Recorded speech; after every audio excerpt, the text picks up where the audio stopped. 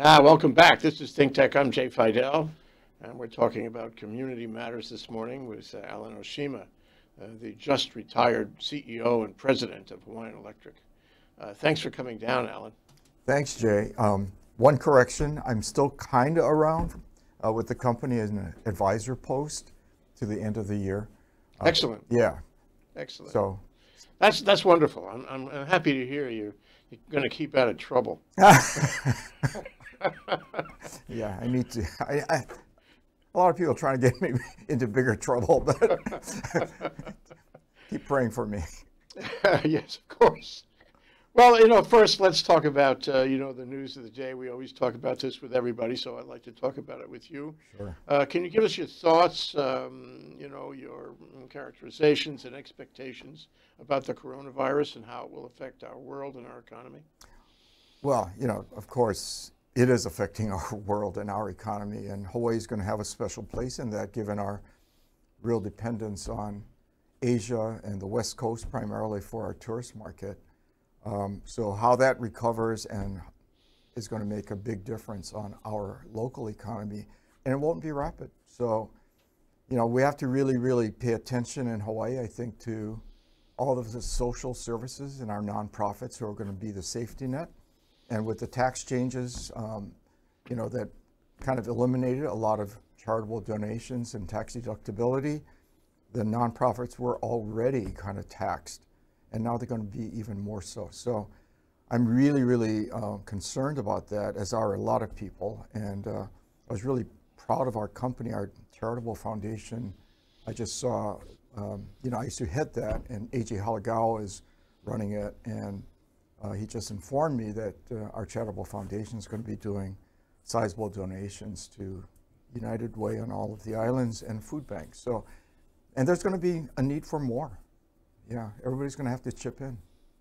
Well, as we were talking before the show, it's kind of a test. It's a test for, the corporate world. It's a test for every individual. It's a test for small and medium businesses to see how they conduct themselves here in terms of protecting their staff, in terms of protecting the public such as they have contact with, and in terms of, carrying on, not letting the economy dry up completely under them.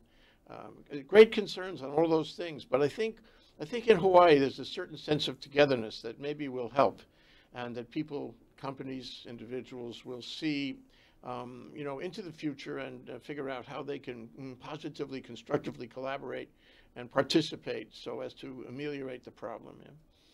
Yeah, in a strange way, I'm way off the charts as an optimist. So I always try to find some good and bad. Mm-hmm. And the country's the divisive nature of our politics and how we treat one another. I think we're just really going to have to come to terms now and really do what we do in Hawaii, and everybody's got to hang together to solve a common enemy and solve the problems for everybody with equity. So I'm kind of seeing some of that. We'll see how long it lasts, but we need it. And we need it. Yeah, we need it. Well, let's talk about your career. You started as a lawyer, got into, regulated sectors, and then you became an executive, and then one day you became the CEO and president of Hawaiian Electric. And I'm wondering, looking back down the trail, that's what the purpose of this discussion is really. How important was it that you had that legal experience beforehand? Well, very important. Although I'll just be very honest. I told my kids, don't be a lawyer, be a client. There you go. As long as it's not in the criminal area. Because lawyers work, as you know, Jay, we're both lawyers, and we work so hard and really trying to solve problems and trying to get the clients to what they want to do in a legal way. But the good thing about the law is that it teaches you a way of looking at problems and really addressing the needs rather than just giving the law. So I used to tell my old law firm, the new associates, don't answer the client's questions because they're asking the wrong questions. You have to understand what the client wants to do and needs to do, And you have to chart out the questions, and you have to ask the questions, the proper questions to get them there. So yeah, being a lawyer helped me do the job that I think the board asked me to do at the company at the time that we were facing. So it helps. Yeah, I'm reminded of Stanford and design thinking. You know, they kind of discovered it maybe 10 years ago, but the lawyers knew before that. The lawyers knew that when the client walks in your office, you have to decide what the questions are. You have to, you know, consider the options, and you have to make recommendations as to which option is the best and how you execute that option.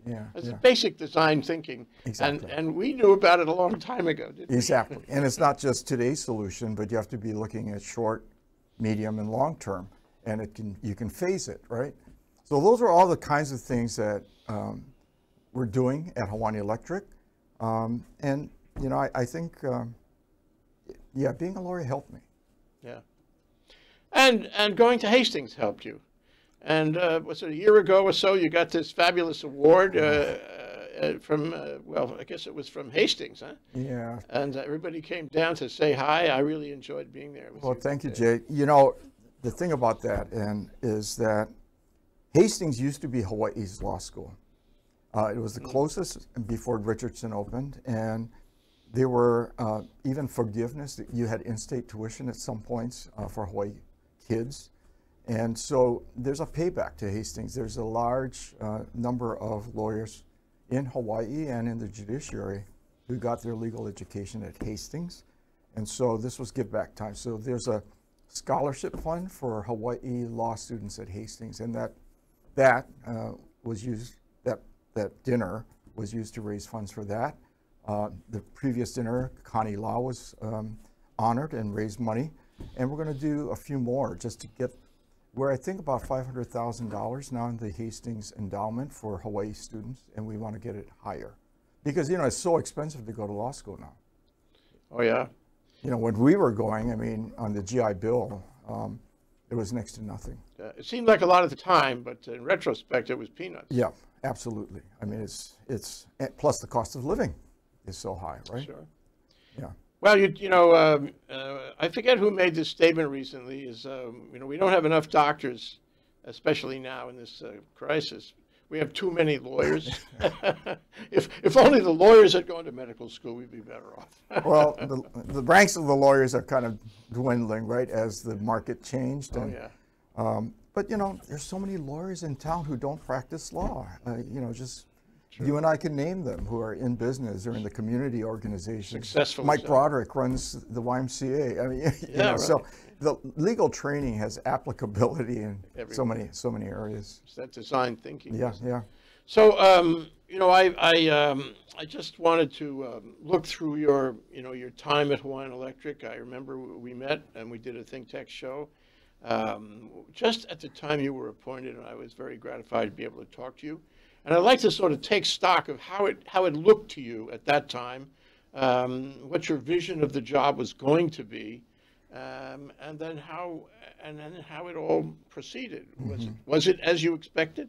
You know, I had no expectations. I mean, that's part of the problem I have going through life. I'm not really a planner for myself. So I just wanted to be able to go in there and make a difference. And we were faced, as you know, right after I was appointed, the Nextera deal was announced. We had to see that through its conclusion. Yeah. We had to plan for either eventuality, approval or no approval. Yeah. We're faced with the really burgeoning market for rooftop solar, and the company wasn't quite equipped to be able to judge how much we could actually add to the system without downing the system. There was some science involved. So those were the two big hot items at that time. And through it all, I mean, so the Nextera deal took 20 months, 20 painful months to come to a conclusion. We had whole teams working with Nextera, with the PUC, with stakeholders. And then when it was denied, we were ready to go on our way. So we were prepared for joining Nextera or transforming our company. So that's when the transformation really had to start. And so we reorganized. set our company up for new business opportunities per the PUC's directive, by the way. Mm-hmm. And we got better science through national labs, and were able to connect more rooftop solar safely, improve our system so that people got informed about the status of their applications more readily. Now it takes about 2 weeks, and it's an online process, so you know exactly where you are. You can't proceed unless you have all the information there. So there are a lot of changes that happened in a what seemed like a long period of time, but it was quite condensed. Well, some of them very challenging. I know how much oxygen the NextEra deal sucked out of the room. Yeah. And it put a burden on the utility that was really, I think, unfair. I would have approved that deal myself. I thought it was a good idea. But, you know, at the end of the day, there was so much noise over it. And you guys had to address all these questions and hearings and process for 18 months. Yeah. I'm sure that was hard on you. But anyway, you know, the other thing I remember from our discussion that day was that you intended to change the culture to some extent within the company, you know, to sort of make it more collaborative, more customer-oriented. You know, the same kind of thing we talked about a minute ago is kind of the aloha infusion into the company. Can you talk about your expectations and how that evolved? Yeah, and that, by the way, I think the board had that expectation of me, given my community service kind of background and connecting various groups in the community. When you look at a 126-year-old company that's primarily engineering, I just saw in the paper, was it today or yesterday, a picture of Ronald Reagan sitting in front of a room air conditioner with the then president of Hawaiian Electric, 1959. Okay, it's like celebrating a room air conditioner in 1959. Everybody's in a suit, right? So what we had was a company that was truly a monopoly, did things to support the state's economy based upon what was high tech at the time, you know, a room air conditioner. Since then, things progressed so quickly, and so customer expectations changed. Government expectations changed, the environment had to be addressed. So the company was under siege by all of the expectations. And so what the company had to do was change its culture and not be the 1959 culture, but come up to date. And so that was the challenge. And I think we were able to address that, and I'm really confident that our company is on the right track. Scott Sue and his team are really doing the right things, I think, and there's more to do, you know, and but it was building that trust among the executives, managers, and employees. And now we're embarking on a code of excellence with our union, working together for the value of our customers and for the safety of our employees, and seeking solutions together. And the theme is better together. So there's phases of how we transform, and really trying to become more external, work together within the company, but for everyone to understand the vision of Hawaii.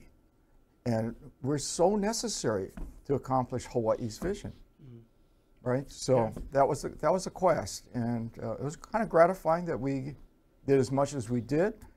We didn't do it all, and there's still more to do. Yeah. But I was seeing that. I interviewed a lot of people from Hawaiian Electric over the years, and I saw that evolving, and it was actually coming true, just as you had, you know, stated an expectation at the outset. So I could see that it was working, at least from where I stood. Well, that's nice to hear. The other interesting point about is the technology changed while you were in office. The first thing that comes to mind is LNG.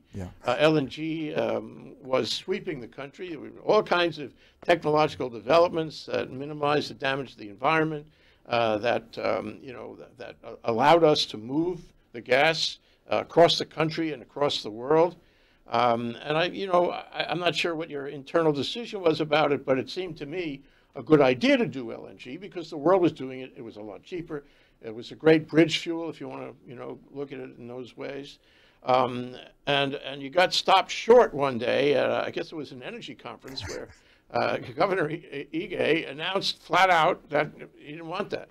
And that had a tremendous dampening effect on it. And I have always questioned whether that was the right thing to do. But that's just one example of all the technology that was moving around you, including all the solar technology, the wind turbine technology, the technology around geothermal, the technology, everything. So I think that sort of was a major piece in your administration, wasn't it? You're Jay. Yes. We spent millions of dollars trying to find a way to safely bring in LNG with the least damage to the environment, to stabilize our bills, clean the air in Hawaii as a bridge fuel to 2045. It was in our PSIP, and you know, the regime change here changed the circumstances. So, but it's just another example of how, you know, we are regulated, have many masters, and we have to transform, and we just have to move on. So there's no sense in whining about it. We just have to find other solutions and move on for the good of the state. Yeah. Well, you kind of anticipated one thing I wanted to ask you about, and that is, you know, the electric company is really sui generis. For the non-lawyers in our audience, that means in its own category. And the electric company is a profit corporation. It's publicly held. And by the way, there's not many people you can find on Bishop Street who say that they have been CEO of a public corporation, a national, international public corporation. So that is something. I mean, I really wonder how you sleep at night when you're the CEO of an international public corporation. Well, I want to make sure that HEI is the publicly traded stock, and we're just a principal part of HEI. Okay. But yes, but Rich Wacker on the bank and I as subsidiaries, and yeah, we worry about all of that along with Connie, right, and the board.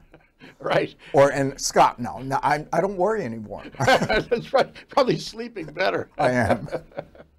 So, you know, but the thing is that you're a public corporation. You have a duty to shareholders. You have a duty to directors to, you know, make a good return, you know, to do the right thing. At the same time, you have the public because, you know, you're selling product to the public all day long. And this is real sensitive because this product affects our lives, every one of us, all day long. We walk in and make this complacent, you know, assumption that the lights will be on, and when they're not on, we have a bad day. And finally, you know, you have to deal with the regulators and the legislature. You're under the microscope all the time. Correct. And I think what it shows is that this is an animal that is sui generis. This is very hard to navigate this, and I think the relationship, correct me if I'm wrong, but I think the relationship over your administration changed and improved. From the time you started as a regulated company, subject to, you know, public opinion and all that, till the time you ended, it seemed to me to improve. It seemed to me to be kinder, gentler, better understood on both sides, all sides of the equation. Tell me I'm right. You are right, and it's not only due to our efforts, it's due to the PUC's recognition, DBED, the governor, consumer advocate, all seeing the need that, you know, we say a lot now in our company and our stakeholder group in Hawaii, right? We're kako. We all have to work together to the common goal. And there's no denying that we're all seeking the same goal. And that's to be carbon neutral and making Hawaii sustainable. So we're going to have differences along the way as to what comes first and whether affordability is more important than technology. But these are things we all have to work out together. And the relationship with the regulators and policymakers is so important. And Wall Street watches that. So we are a high capital intensive company. Are about $400 million a year in new infrastructure and re-upping and refreshing and, you know, renewing. That requires access to capital, equity and debt at good rates. So we watch that. Tainsy Kimura, our CFO, Greg Hazelton, the CFO of Hawaiian Electric Industries, watches that constantly.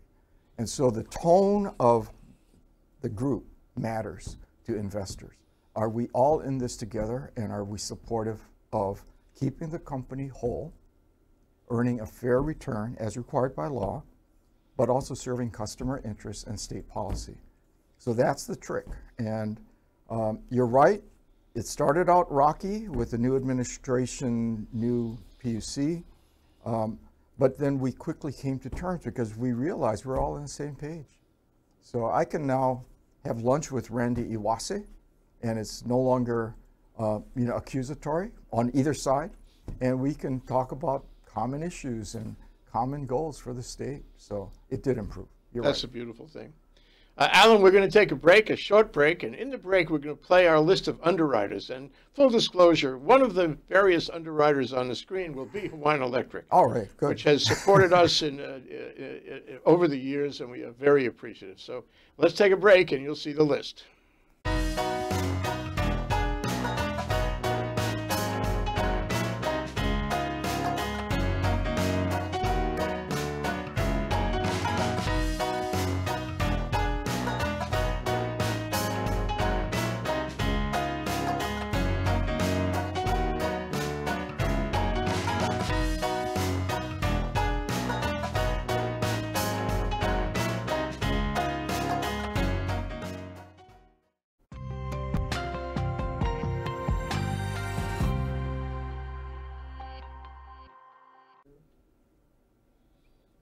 Alan Oshima, he's here today with us here on Community Matters. This is ThinkTech. I'm Jay Fidell.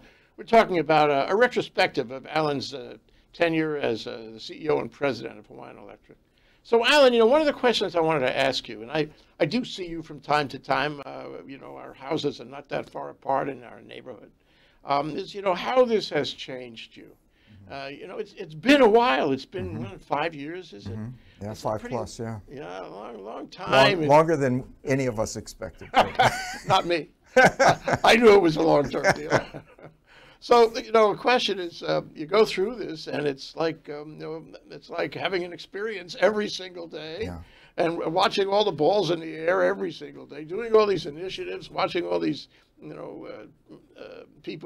expectations from so many people. So the question is, how has it changed you, and how did it change you in some profound ways? Can we be introspective for a moment? Okay, sure. And can you help me with that?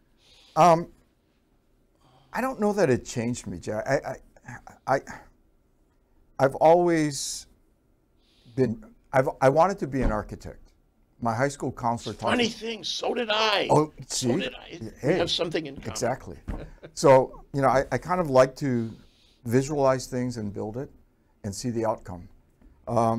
So I liken my job at Hawaiian Electric, kind of satisfying that part of me, visualizing what it should be, and then using all the components to design and having a really great team to put it together.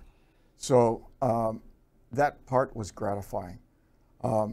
You're right, though, that the constant pressure, because it comes from so many sources, right? Legislature, administration, federal, PUC, consumer advocate, customers, industry, technology,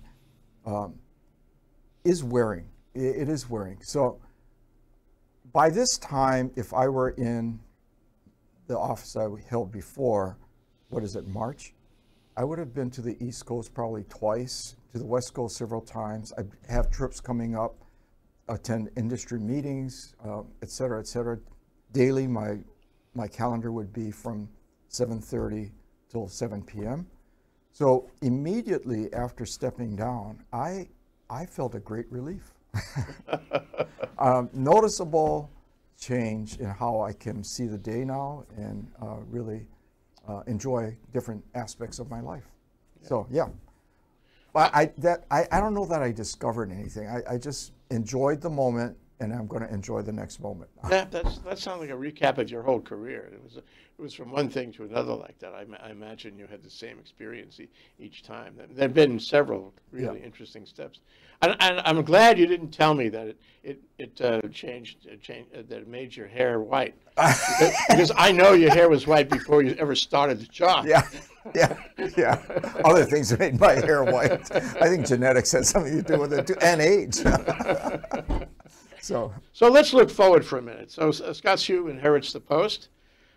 He moves on right in the middle of the coronavirus, which has got to be, constricting in many ways for any company, and including a company with as many obligations as yours. And so I guess the question is, what is the condition of the company now as you leave it to him? And what are your expectations for how it will go forward with your consultation, of course, as a consultant? Yeah. So it's in great shape. Still a lot of work to do. Things that we had planned to do, of course, got put on hold during Nextera, whatever. We finally completed our One Company initiative, and so we are working as one company across 5 islands. And Scott had a big part to play in that as well. So we implemented our ERP system with the SAP software. Big job. We got it done on time, on budget. That gives us a common database platform to operate the company across 5 islands. So now we can bring efficiencies, we can bring operational efficiencies. We're working with our union for the same goals. So Scott's on path to deliver some of the things that the foundation was laid, and now we're going to have to deliver more value to our customers. And the team is ready to do it. So, we have a good bench. That's one of my proudest accomplishments, that we have a local developed executive team. Not necessarily born here, but on the executive team, developed in Hawaii. And so there's good succession in the company. Yeah, and I meant to ask you about this earlier. Throughout a good part of your career, you've been on foundations providing value, providing generosity to the community. And I guess you're going to continue to do that, and you're going to continue to, urge the company to do it, and to provide, especially now, to provide whatever it can provide for the benefit of the community. Tell me about your thoughts. Well, there's no urging necessary. This is one of the most giving cultures in Hawaii. When we have work projects with the community, we have to turn employees away. We have to do lotteries. We match gifts. We're very community minded, and that's throughout the whole HEI family of companies. So there's really no urging needed. I think the direction's going to have to change now with the upcoming economic situation. So some of the projects we normally support may have to go by the wayside as we take care of what's really needed for the next year or two, I think. I'm honored to have you on the show, Alan. Alan Oshima. Well, thank you, Jay. President and CEO, just retired, now consultant for Hawaiian Electric. In many ways, the face of Hawaiian Electric over all these years, the guy who really speaks its mind and its heart. Thank you so much, Alan. Thanks, Jay. Thanks for the white hair. Aloha. Aloha.